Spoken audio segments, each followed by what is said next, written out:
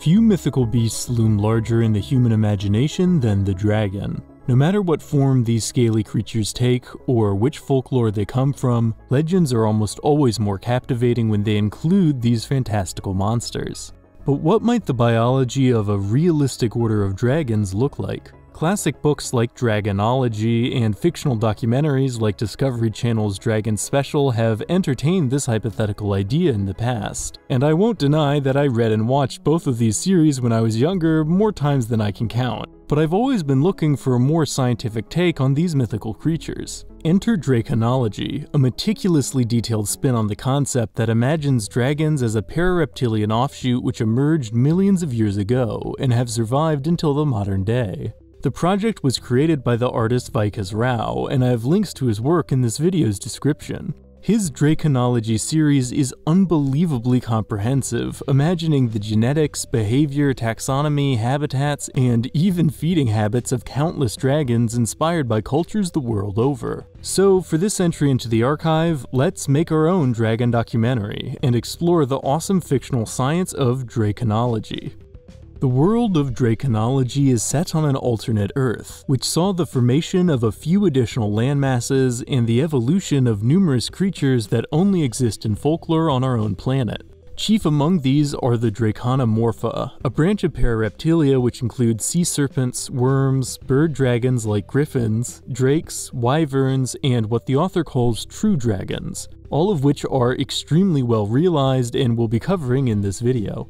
First up are the sea serpents, or the Thalatophydia, an order of aquatic draconomorphs that are a sister lineage to their land-dwelling cousins. In the words of the author, the evolutionary origins of sea serpents are as murky as the waters they inhabit, but it seems their ancestry dates back well over 200 million years, and thanks to this alternate Earth having slightly different mass extinctions, some still roam its seas today. In wetlands, rivers, and estuaries throughout this world's version of Europe, you may encounter the knucker, a long, eel-like serpent with sharp, slicing teeth. Averaging around 16 feet, or 5 meters in length, the knuckers are actually on the small side for a sea serpent. The author imagines their flippers have a high degree of muscular development, allowing them to pull themselves onto land, similar to seals or sea lions. In mythology, the term knucker was a common name for a water dragon, with a version of the term appearing in the 10th century epic poem Beowulf. Moving further out to sea, to the waters of the North Atlantic and Pacific, the northern sea orm glides through the waters. Reaching almost 60 feet, or 18 meters in length, and weighing well over a ton, these creatures aren't built for speed, but foraging in the ocean depths. The long tendrils on its snout, known as barbels, contain nerve endings that help sea orms detect vibrations made by swimming prey. The animal's head is also somewhat crocodilian, and has a similarly formidable bite force that aids in crushing its unlucky meals. And in the depths of the ocean, leviathans lurk. The two largest sea serpents are the Tiamat and the Jormungandr, examples of abyssal gigantism that get their names from ancient Mesopotamian and ancient Norse mythology, and these legendary titles are well deserved, for the largest of the Jormungandr have reached lengths of 82 feet or 25 meters, and the largest Tiamat not far behind at 68 or 21 meters. The author imagines these species are able to withstand the frigid depths they swim through thanks to a network of heat exchangers and a layer of thick blubber, which has allowed them to dive deep enough to feed on organisms like giant squids. In our next category we have the worms, long, wingless, quadrupedal draconomorphs. In many real-world cultures, dragon myths don't feature winged, fire-breathing monsters, but serpentine beings more often associated with water or earth, which this group takes inspiration from. In the forests of East and Southeast Asia, the wide-ranging great wind worms move through the canopy. Although they lack wings, this species is able to glide from tree branch to tree branch by flaring out their ribs and undulating their bodies in a serpentine motion. Such behavior is not dissimilar from the rib-powered flight of real-life Draco lizards, or the incredible gliding techniques of paradise tree snakes, both of which are unique animals I've touched on before in other entries. Another amazing worm dwells in various regions of North America, the greater banded utena. At 14 feet or 4.5 meters, it's one of the mightiest species in its family. The utena pays respects to the horned serpent motif that appears in the oral history of numerous indigenous cultures, particularly the Cherokee people. Able to produce venom from a specialized gland in its upper jaw, the utena is similar to the real-world horned viper, one of the deadliest snakes alive today. Our third category are the amazing bird dragons, or Ornithrodraconia. This diverse order includes numerous mythical creatures you might be familiar with. In West Asia, North Africa, and Southern Europe, for example, you can find the common cockatrice, a unique opportunistic forager that will eat just about anything. In conventional mythology, cockatrices hatch from a chicken egg that was incubated by a toad. Here, the author imagines the myth comes from a behavioral quirk of these reptiles to lay their eggs in burrows dug out by certain species of burrowing toads or lizards. A strikingly tall bird dragon is the giant kirine, a heavy, flightless draconomorph so tall it could look a giraffe in the eye. These unique, brightly colored organisms are actually inspired by mythical chimerical creatures in various East Asian cultures, and have gone by numerous names. And the final member of the bird dragons are the griffins, a family so diverse they require their own separate section. Called the Griffonidae, these offshoots have a superficial resemblance to birds, but their feathers are in fact epidermal scales that have evolved into fur-like colifibers. In the forests of Atlantis, a fictional island landmass, you need to stay on the lookout for the Atlantean giant auk. These species are the heaviest of the griffin family, to the point where they've given up the ability to fly. Giant auk are also hypocarnivorous, meaning their diet is mostly composed of plants rather than meat, similar to many species of bear. Soaring over the ocean with a wingspan similar to that of an albatross, the southern axex is one of the smallest members of the griffin family. These creatures are opportunistic scavengers, primarily feeding on carcasses and filling an ecological niche almost like a sea-going vulture. In this scene from the North Pacific, a northern axex, a closer relative of their southern cousins, feeds on the washed-up body of a right whale, which a great white shark has also laid claim to.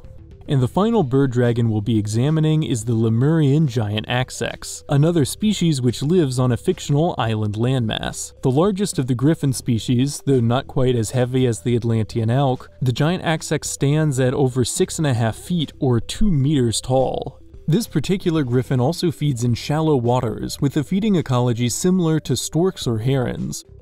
In our next category, we have the drakes, or Therosuchia. These heavyset, flightless draconomorphs are closely related to what the artist terms true dragons, which we'll get to in a bit. The author imagines most drakes are semi-aquatic, growing to gargantuan sizes, feeding on vast schools of fish. The largest of these species, the Titan drake, is a giant among giants, reaching lengths of up to 52 feet or 16 meters and weighing over 9 tons, making them proportional in size to a T-Rex. Further out to sea, the swift macara have become even more aquatic, growing a long tail fluke to aid in pursuing prey under the waves in coordinated pods. On occasion, macara will even attempt to catch their distant cousins, the sea serpents, as you can see here in this high-speed underwater chase. While the macara are fast, most species of sea serpents have better endurance, making this a tight race for survival.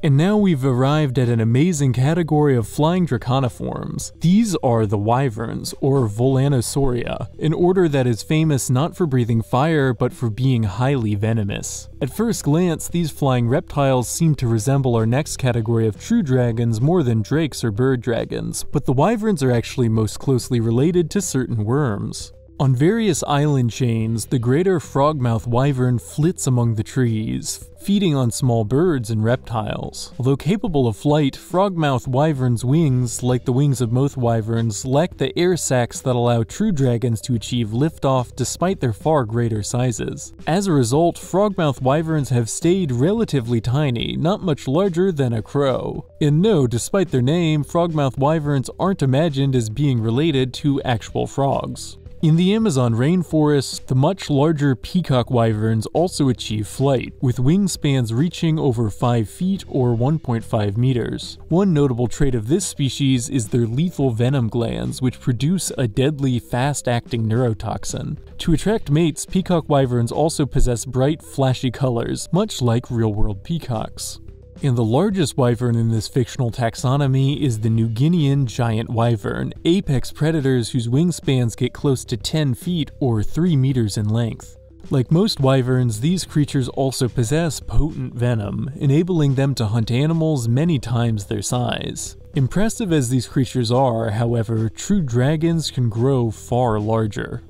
Before we discuss the category of what the artist calls true dragons, however, I need to address a misconception I've often seen online regarding the difference between wyverns and dragons that I may be a bit too passionate about. I've often seen people claim that any dragon with 2 legs is automatically a wyvern, which, okay, obviously both dragons and wyverns aren't real, so who cares? But if we're going off mythology as a precedent, this division is far from universal. The number of limbs dragons in medieval art have are all over the place, despite the misconception that dragons always had 4 legs and 2 wings, and wyverns always had 2 legs and 2 wings. The wyverns usually had 2 legs, dragons in myth often had any number of legs, and yet could still be identified as proper dragons. If medieval myth is your basis, I think a better distinction is that wyverns, unlike dragons, usually couldn't breathe fire and were instead venomous. The notion of a hard division between dragons and wyverns based on legs alone is actually a very recent and kind of subjective one. So if you want your dragon to have 4 legs, awesome, but if you want them to have 2, that doesn't automatically make them wyverns. Again, all of this is made up, and I know my feelings on this are unusually strong. Okay, back on track.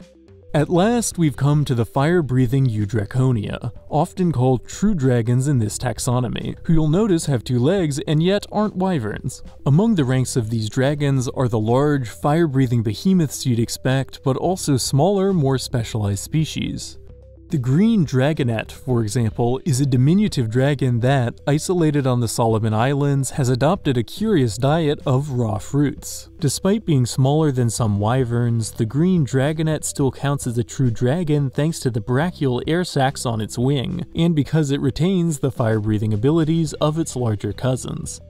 Near the rivers and wetlands of the fictional landmass of Lemuria, the gargantuan Lemurian Dracolisk is on the prowl. Despite having a wingspan of 44 feet or 3.5 meters, the Dracolisk spends most of its time patrolling the water's edge looking for food, and has actually taken up an ecological niche not unlike a hippopotamus, if hippos were carnivores that hunted prey by setting them aflame, that is. But how do the dragons of this world produce their fire breath? The creator of this project imagines the process begins internally, starting by combining endogenously produced pyrophoric compounds in a specialized reaction chamber located in the throat. The creatures then forcibly expel this mixture outwards, producing a powerful jet of flame, almost like a biological flamethrower. And the most impressive fire breather of all is the Eurasian mountain devil, a megafaunal predator with a wingspan of almost 50 feet, or 15 meters. These behemoths hunt by dive-bombing prey from above, ending the short-lived chase with a quick burst of fire. In build, the Eurasian mountain devil almost reminds me of some modern reconstructions of pterosaurs, although this dragon is larger than even the mightiest of that extinct group. In the skies, the mountain devils are unmatched, as you can see one here scaring off 2 griffin with a jet of ominous flame, a truly intimidating creature.